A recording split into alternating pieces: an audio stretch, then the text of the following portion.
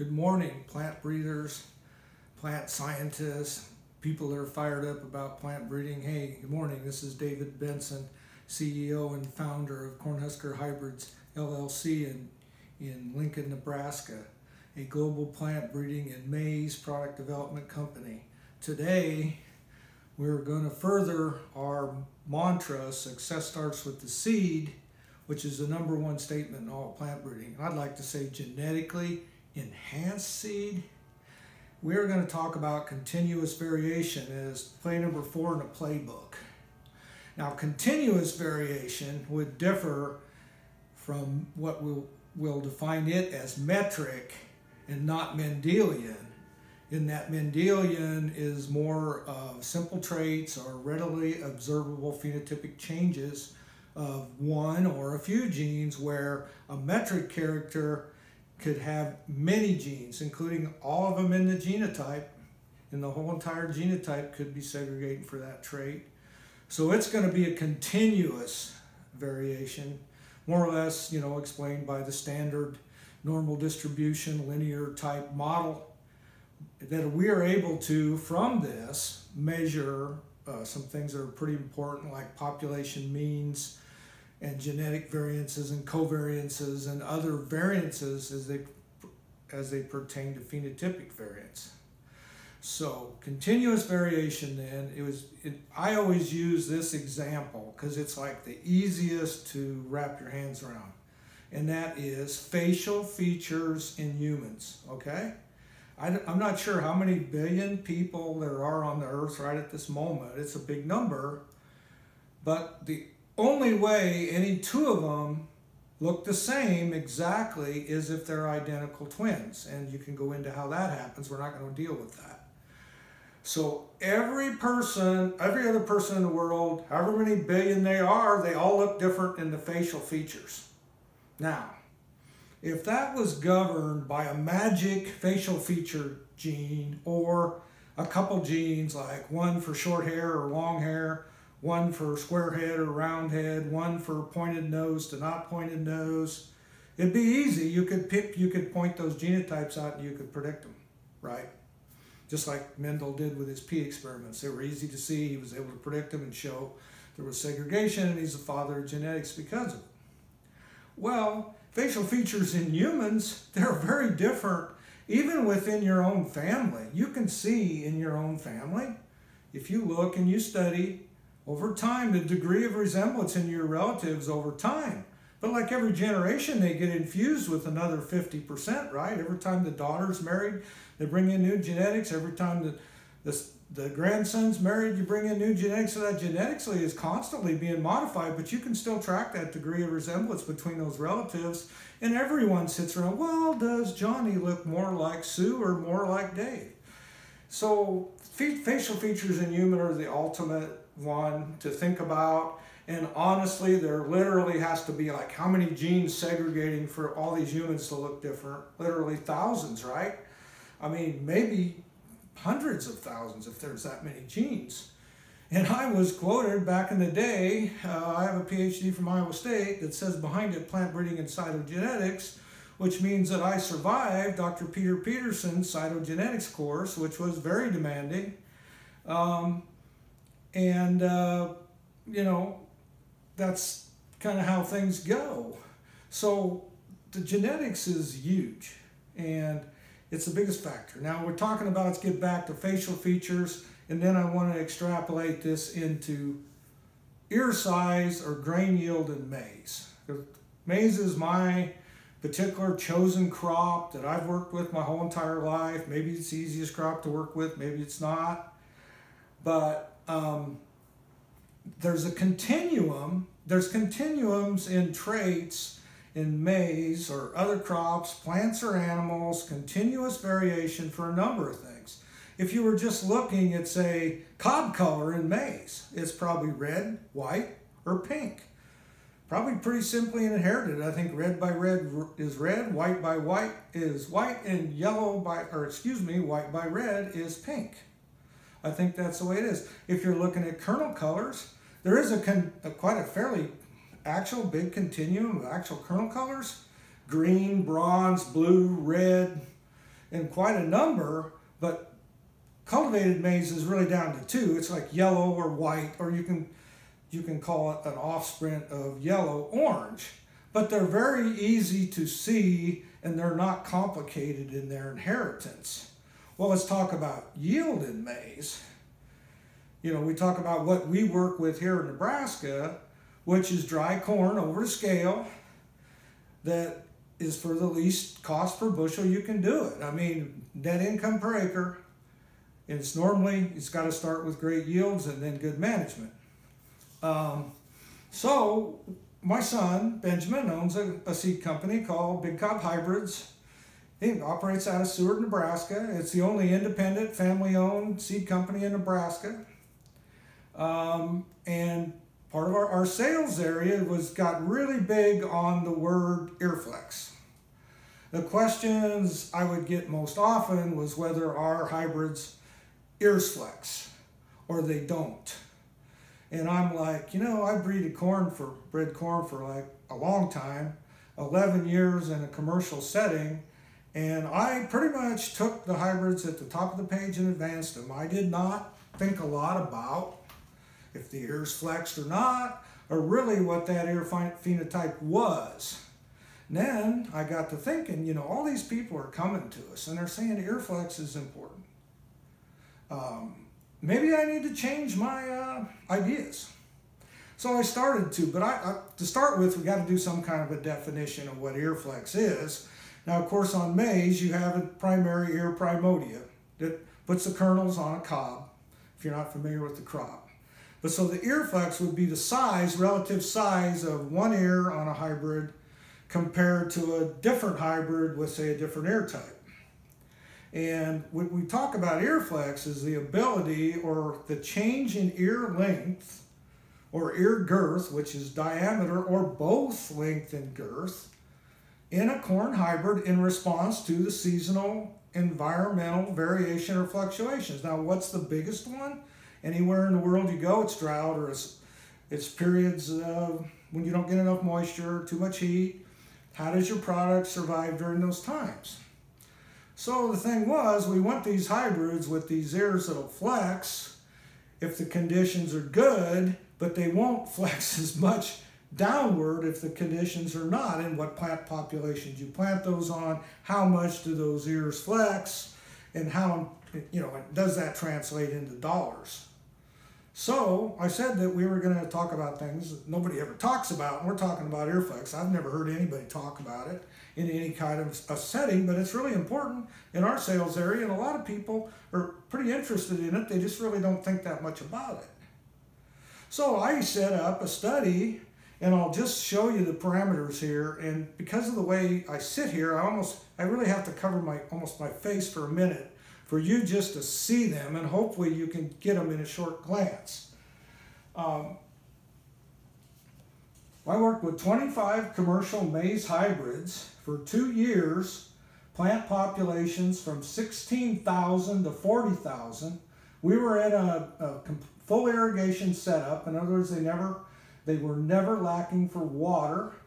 And we measured, I went out into every plot at harvest time, and I did my best, which no one can do, but I tried to do it the same by selecting 10 ears out of every population that were in a spot. I grabbed the best 10 ears I could find. I never took seconds, and I kept those ears, and I used those. Those were what was used in the study. So the traits I took then later were ear length on every ear in every plot that I harvested, ear diameter, cob diameter, and then I took 100 kernel weight, and I weighed my 10 ears as kind of a crude yield measurement. I really wasn't after the yield as much to start with as I wanted to see how the ears changed. And of course that relates to yield, yes, but in the literature, if you're in the US, you're going to read about, essentially there's 4 ear types. There's what we call determinate, which, as we think about determinate, essentially they don't change much in response to the population. So if your population is not high enough, you're going to reduce your yield, and to get the most yield, you have to find that hot spot on the high end where it's maximized. And in Nebraska, some determinate hybrids, they get planted from 36 to 42,000 plants per acre, which would be over 100,000 per hectare. So that can happen. Then we have what we call semi-determinate, which is kind of a tweener between the semi-determinate. They'll change it somewhat in response to the limited flex and then full flex hybrids. So you have that continuum from